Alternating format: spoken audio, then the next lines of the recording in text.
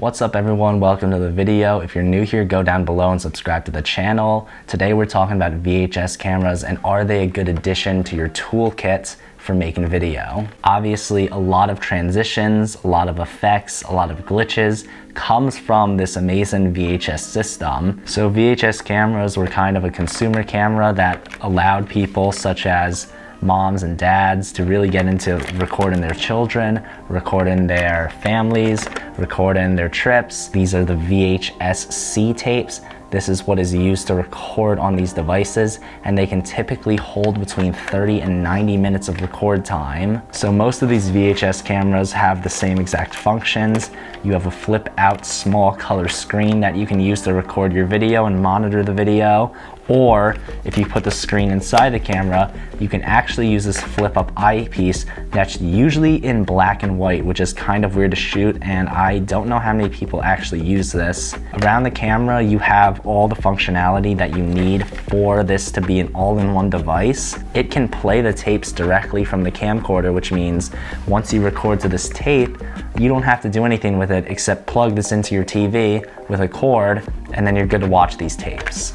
These are consumer grade cameras and it definitely shows. They're made out of cheap plastic. The batteries don't hold up as well at all. Once I used this camera twice, the battery was shot and I couldn't record any more footage. When you are using it as a VHS system, you are able to directly plug a power cord into the camera to watch it, to play it back, but the battery life on these is just too inconsistent to recommend for me. The audio of these cameras are pretty good. I was impressed with it, especially not having an external mic, but it's nothing to brag home about. It definitely picks up a lot of noise and has that old vintage effect. It shoots in a 4:3 format, which is pretty unique. It definitely doesn't look like the 16:9 aspect ratio, but the low light performance of the VHS camera actually did very well.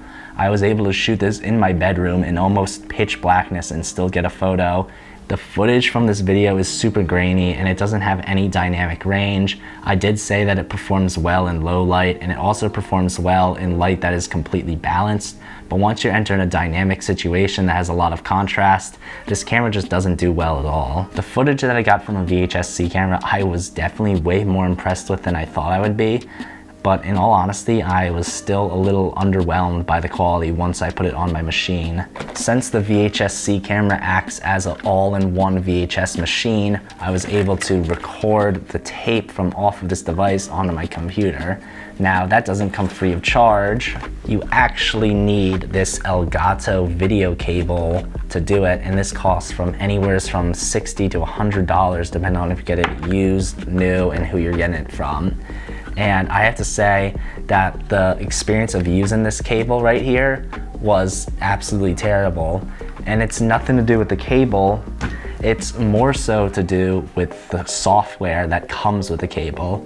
The Elgato video capture is just terrible and I had a lot of issues with it. A few times that I recorded, I just did not get a video saved. It didn't save the video correctly or didn't start recording the video at all, even though it had a timer and a blinker going saying that it was recording. And I even had it save in a format called MPEG-4, which I was unaware of until this video, and I was unable to convert that video at all, so I just scrapped that whole thing in general. When I was able to get the Elgato video cable to work, it was a pretty smooth process and it did export the videos in MP4, which was usable in Final Cut, QuickTime, and other video playbacks. But to me, it just really wasn't worth the hassle. The other option is that you go to a lab that specializes in VHS tapes and they'll record it and they'll just digitalize that footage for you and send it to you. But still, that just costs money. That doesn't make sense when this was meant to be a device that was supposed to capture stuff and not need any processing. Now, if you're not gonna digitalize the video, then you're probably just gonna buy a lot of VHS-C tapes, which I don't see as an issue, except for the fact that apparently after 20 plus years, the quality of the tape can degrade and you can lose your memories. So that's why it's strongly encouraged to digitalize them as fast as you can, because then you get all of those memories right there and then. When you're walking around with one of these cameras, people definitely can tell that it is a VHS camcorder. There are camcorders that do look like this still nowadays, but a lot of people will be able to tell like, oh, that is a VHS camera. And that is a cool feeling, except it's not something that I love shooting with. It definitely is clunky, the buttons are all plastic, and it's not the most fun shooting experience. And this is something that I could say you can beat up, but if you do, it might not work and you'll have to buy another cheap one. But it's just annoying to keep getting VHS-C cameras that are just cheap and plastically made. So at the end of the day, I do not recommend the VHS-C camera. I think it's really fun and quirky to shoot with, and you can definitely get some cool videos with it. But the process of taking the tape and then recording it and then having a lot of issues with the camera's battery life and other issues with the buttons not working, I don't think it's worth the hassle, and I don't think you get the greatest footage from it either.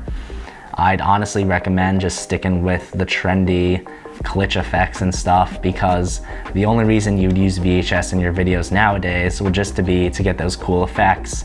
But you might as well just record high quality footage and then be able to degrade the footage yourself and be able to put those effects on when you need them, and not rely on the camera to give you those effects and then give you that bad quality. So that's it for this video. If you enjoyed checking out the VHS cameras, subscribe down below. I'll have more videos for you guys talking about other cameras to try and shoot. So have a good one, guys. Check out these videos up here. Peace.